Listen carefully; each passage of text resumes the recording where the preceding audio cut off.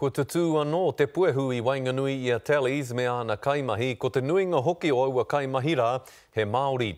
Hei tā te kauai kaimahi kei te tāmia anō ngā kaimahi kā rawarawa miti Māori, kei a Heta Gardner tēnei pūrongo. Te whakawhiu taumaha mana ki tia, angai Māori. In terms of health and safety and in pay rates, they are being exploited. He te kaumarima marama a Talley's Group Limited mea rātau kaimahi e whakawhitiwhiti kōrero ana. He whai oranga mō ngā kaimahi kotahi mano, kei te whai pānga ki a rātau te mahi. Kei te ito o rātau raru ko te utu mō ngā kaimahi nei, me ngā āhuatanga mahi.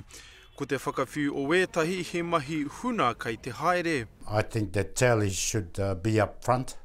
I ngā marama kua hori nā te kawa o ngā whakawhitiwhiti kōrero, I uru mai ngā iwi ki te whakahāneanea I te tohe. I whakaarohia I whai hua taua mahi, engari kua tāi anō, ki wiriwiri. A lot of our people, particularly in those meat industries where Talley's Group are very unsure what their future is going to be.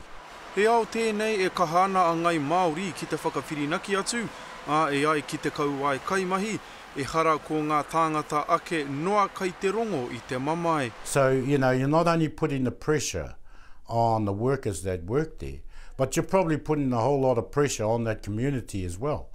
Because people spend their wages within that community, and it'll have put other people's work in those communities at risk as well.